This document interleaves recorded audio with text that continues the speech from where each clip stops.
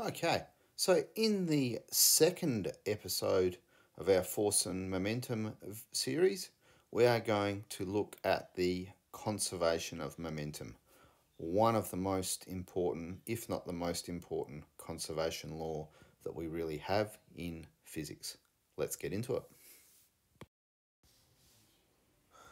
So we know from what we talked about in the last episode that the force is equal to the change in momentum divided by the change in time whenever basically an object interacts with another object and undergoes a change in momentum. And we also know from Newton's third law that the force, in an interaction between two objects, the force that object one exerts on it is equal, the force exerted on object one is equal and opposite to the force exerted on object two. So for every reaction force, there is an equal and opposite reaction force. So the magnitude of the forces is equal, but they're in opposite directions. That's where the negative sign comes from. So if we take these two relationships here, we can and basically substitute. How do I do my substitute? This one into this relationship here, we get that delta P1 over delta T is equal to minus delta P2 over delta T. Put my little tail on the T so we don't confuse it with a plus sign. Now we can see hopefully easily there that the delta T's is the same on both sides. So they cancel out because the two objects are interacting. So the length of that interaction is going to be the same for both objects. So that means that delta P1, didn't mean to do that, delta P1 is equal to minus delta P2. And then if we rearrange that with a little bit of algebra and both terms to the same side, we get delta P1, it's minus on that side, so we add it to this side, plus delta P2 is equal to 0. So what exactly is this formula telling us? Well, what it's telling us is the total change in momentum in any interaction between two objects, and basically we're talking here generally about a collision or an explosion, is 0, i.e. momentum is conserved. It cannot be created or destroyed. Or even put more simpler, that the total initial momentum will always equal the total final momentum. And this is, the conservation of energy we've learned about, but energy sort of isn't conserved in, say, an inelastic collision as opposed to an elastic collision. It's only conserved in an elastic collision, or at least kinetic energy is only conserved in an elastic collision. We've learned about, energy is also interchangeably with mass, which is what happens, due to Einstein's E equals mc squared relationship, which says energy and mass can sort of interchange with each other. So mass isn't quite conserved and energy isn't quite conserved. It's this sort of combined total of the two. But momentum is a universal law of conservation. Momentum is always conserved. So what we need to do with this is basically use this to solve some problems in 1 and 2 dimensions, and also to interpret or to analyze multi-image representations of momentum. And we will go and look at that in the next slide. Okay, so let's look at a multi-image representation first. So these diagrams basically just represent a photo taken overhead of two pucks, and basically an image is taken at a constant time rate. So basically the time between each image can be regarded as constant. So we can basically then interpret information about their velocity because we know it's happening at a constant time interval. We touched on multi-image photographs in the projectile motion topic. So, the motion of two pucks on an airtable is shown in the multi-image diagram below. The mass of puck A is 2m and the mass of puck B is m. So it's not giving us an actual value here. It's just saying it's m, but we know that puck A is twice the mass of puck B. Puck A is initially moving in the direction shown before it collides with puck B, which is initially stationary. After the collision, the pucks move in the direction shown. The time between each image is constant. On the diagram above, draw and label momentum vectors for each of the two pucks after the collision. So the momentum for, sorry, just go back to a pen. The final momentum here for puck A, we can just signify there, and we go for basically two flashes because it's got twice the mass.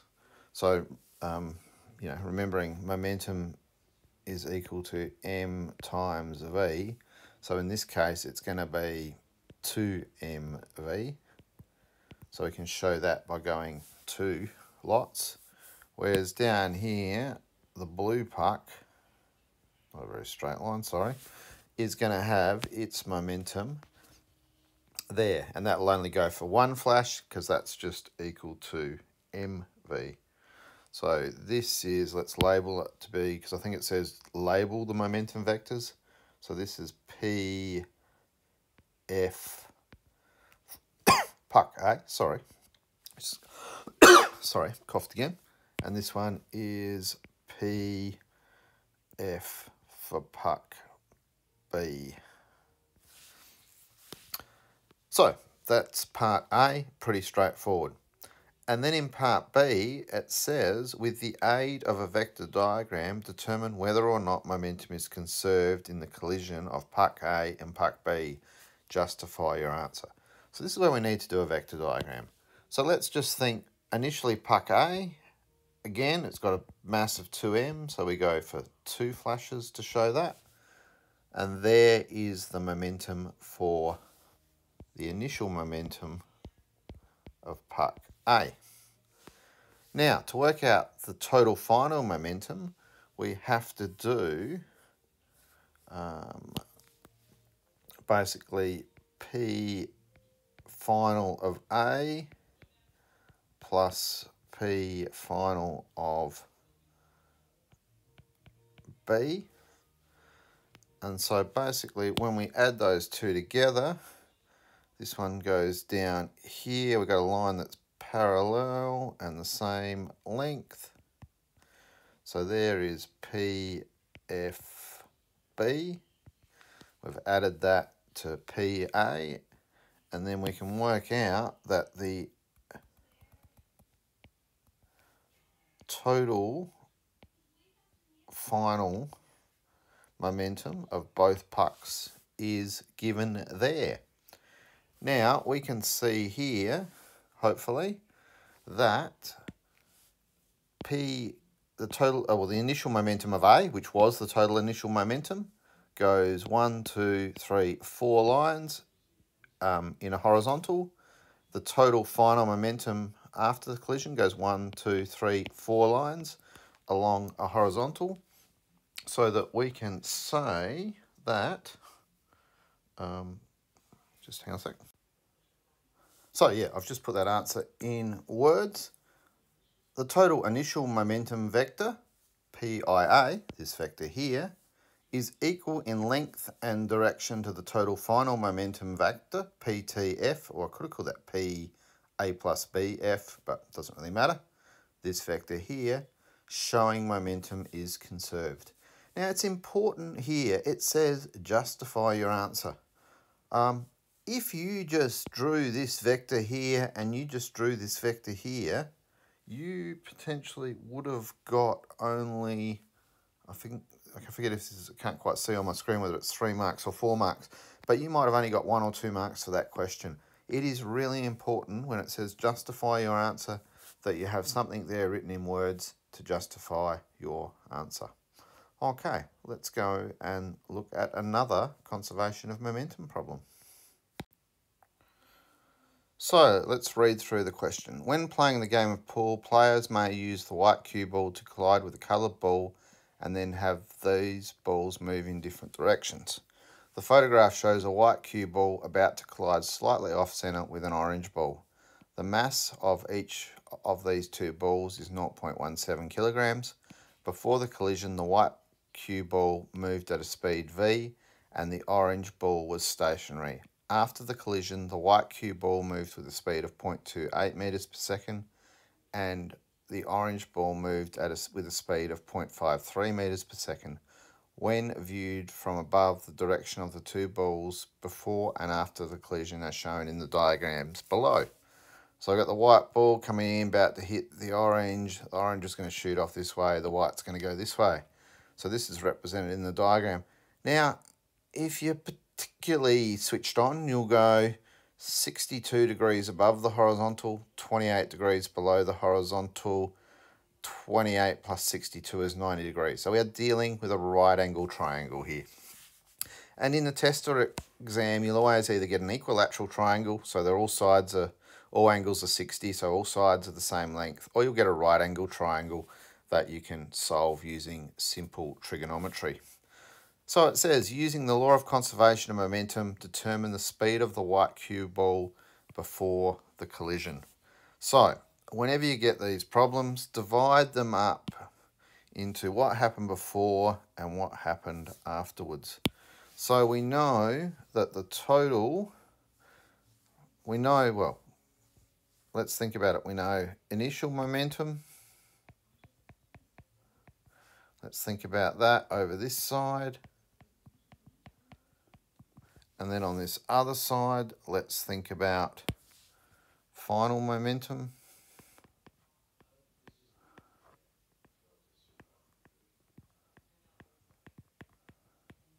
And we know those two things need to be equal. So the initial momentum, Pi is equal to Mi times by Vi, which is going to be equal to 0.17 Vi. And we don't know Vi at the moment. We'll leave that. But we do know that this total initial momentum, Pi, is going to be equal to whatever the total final momentum is. So let's work out the total final momentum. We know that the momentum of the, let's do the white ball first, is going to be equal to its mass, which is 0.17, times by the white ball moves with a speed of 0.28 metres per second. And I'll work that out in a sec. I'll grab my calculator. But the momentum of the orange ball is going to equal 0.17, because they weigh the same, times 0.53, which is going to be equal to that. So let me just pause and work those two out on the calculator. So quickly work that out. The white ball is 0.0476 and the white ball is 0.0901. So we're going to add these together though vectorially, and I'm just going to use the diagram up here to do that. So the white ball has less momentum. Not that it really matters, so I'll use that vector there for the momentum of the white ball. And then we're going to add onto it the momentum of the orange ball, which is going to come across like that. Sorry, the line's not very straight. That's the orange. And the total momentum of those two will be across like that. That'll be a right angle triangle there. So that's our total momentum. So we can just use Pythag. And I think it says speed of the ball. So we don't need to worry about direction, because speed, remember, velocity is the vector, speed is the scalar. We don't need to worry about velocity. That line, total momentum line, should have been horizontal actually, but we won't worry too much about that because it has to be in the same direction as before. We'll just say that's close enough. So to add those two things up using Pythag, P total is equal to the square root of 0.0476 squared plus 0.0901 squared. And we'll just quickly pause and go to the calculator. So we get an answer there of 0.102 kilograms meters per second, but we don't worry too much about the units at the moment. So that's the total initial momentum. We know that that's the total final momentum. We know the total final momentum must equal the total initial momentum. So basically we can substitute that number there into there. So we get left with, back on the initial side, 0.102 equals 0.17 VI. So we can basically divide both sides by 0.17 to get VI, and we get VI is equal to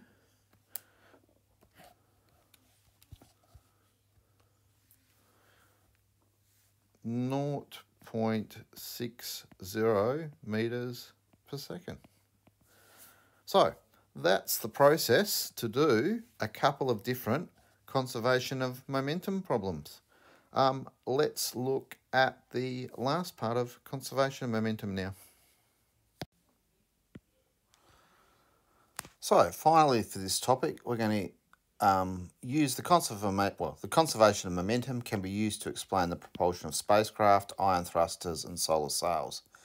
And then basically you need to be able to use the conservation of momentum to describe and explain the change in momentum and acceleration of spacecraft due to the emission of gas particles or ionized particles. We'll go through that in a sec. Use conservation of momentum to describe and explain how the reflection of particles of light photons can be used to accelerate a solar sail. We'll go through that. And this last one I think should have been a dot point. My formatting went wrong.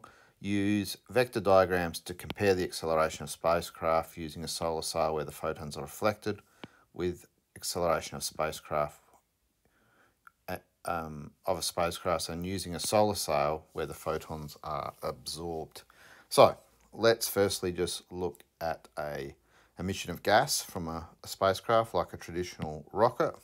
And what we have here is as this rocket takes off, it expels hot gas at high velocity, and that gas or that fuel has a momentum basically downwards in that direction, and that causes the rocket to gain equal and opposite momentum, equal momentum in the opposite direction. So as the gas particles get forced downwards out the back of the motor, they have a certain momentum. The rocket will gather equal and opposite momentum. Now usually this fuel is very light, but moving at very, very high velocity. The mass of the rocket is much greater, so it won't move at the same velocity as the fuel. It'll move at a much lower velocity, but basically the product of the mass and the velocity, which is momentum, of the fuel will be equal to the product of the mass and velocity, which is the momentum of the rocket. So the next application we want to look at is an ion thruster. And this is used in as a method of propulsion in a number of rockets. And rather than burning gas to heat it up and cause it to be released at high velocity, they put the xenon ions into a strong electric field. And again, we'll explore electric fields in more detail later. But at the moment, we just need to know that opposite charges attract, like charges repel. Xenon is a very, very heavy ion, which means that when it's accelerated, it will have a larger momentum, so it makes it particularly suitable for this application. So the xenon ions get put into this electric field, if you like, within the rocket motor, and it causes these to accelerate at high speed away from the positive like charge towards the negative, but this negative electrode basically lets the, it's like a screen, so the ions can actually pass out the back of the rocket. So those ions will basically have a momentum going this way, and that will cause the rocket or the satellite to gain equal momentum in the, I think we'll do like a satellite here because usually this is used in satellites as a form of space propulsion. So yeah, so it's just another way of firing particles out the back, or out one direction to force the rocket through conservation of momentum to go in the opposite direction. So yeah, that's an ion thruster, and as I said, we'll explore in more detail in the next topic, electric fields and all that sort of thing. But I think at the moment that should, that I think that sits fairly well with what you have a basic understanding of electrostatic charge. So a solar sail is like a big screen, usually like a big alfoil screen or something like that, that you can attach to a satellite or to a spacecraft, particularly one heading deep into space. And basically they can be used to accelerate that spacecraft. And let's explain a little bit about how that happens. Firstly, we need to just know briefly about the concept of a photon. And photons are little packets of light, and they have momentum. In topic 3, light and the atoms, we explore photons in much more detail. But at the moment, we can just think of them as like little tiny packets of light. And light doesn't have a mass, but it does have momentum. So because light has momentum, it is able to transfer that momentum to an object that it strikes. So these satellites or spacecraft have these solar sails that you can shine basically light either from the sun or say from a laser beam focused in on it, and that light will just keep causing the spacecraft to accelerate in space where there's no air resistance and that sort of thing. So they have great potential. For example, one way you could use them is you could build them into sort of satellites, maybe ones that are designed to fold out as the satellite reaches the end of its life, and then you could shine a high intensity laser at that satellite, and the momentum of those photons coming from that laser would help push it out of Earth's orbit so it doesn't potentially become space junk that can have all sorts of implications.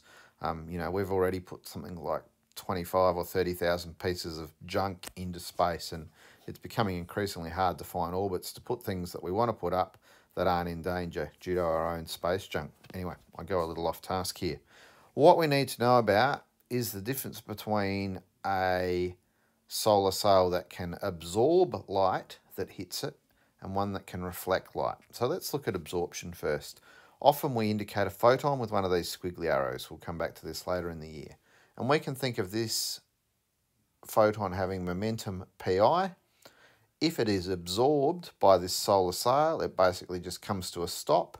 And that means its change in momentum, just find the rope, its change in momentum of the solar sail will be equal to the final momentum